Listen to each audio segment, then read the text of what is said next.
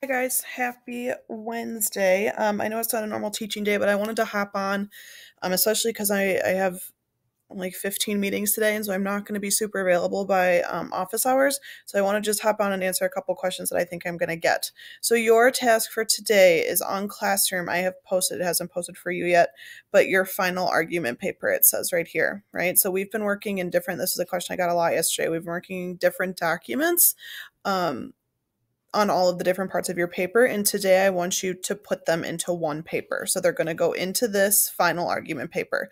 So when you open that up, I want you to copy and paste what you've done into that document. So just like a couple of tips, your task 7 has your introduction, your task 9 has your body paragraph 1 and 2, your task 11 has your counterclaim, and your task 13 has your conclusion. Before you copy and paste your conclusion, please look at the comments that I left you and make the necessary changes, right? Because I don't want you to put in the old thing if there were things that I wanted you to change. A couple other just quick notes that I think I might get some questions about. You can leave your paragraphs highlighted if you would like to. It will actually help me grade it faster because I can kind of fly through and see what you identify as each piece. However, if you are someone, and I'm thinking of a couple of you in specific, that it's going to drive you crazy if it's highlighted and it's all these different colors and it looks all crazy, you can unhighlight it. I don't care. But if you don't feel like doing that and you want to leave it highlighted, totally up to you. That's really what I'm getting at here, is that the highlighting is up to you.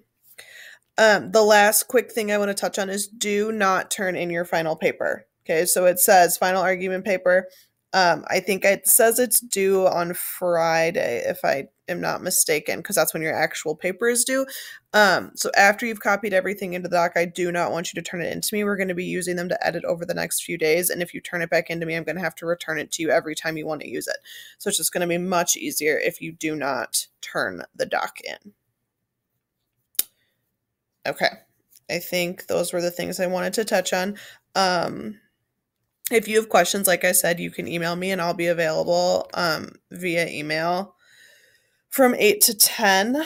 And then I will have office hours this afternoon from 1:30 to 2:30. They're just changed because I'm in meetings from about 10 to 1 o'clock.